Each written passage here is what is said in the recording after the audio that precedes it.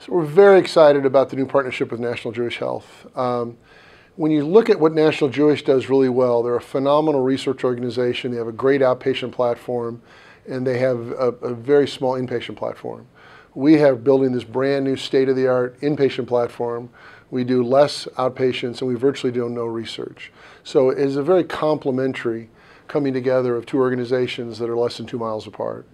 We think it's best for Denver, it's best for Colorado, it's probably best for the country, that together you have the combination of two hospitals that do things very differently, very well, and that together will do them better.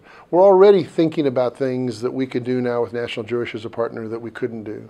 They've told me that they're already thinking about things they can do now with an inpatient platform they couldn't do.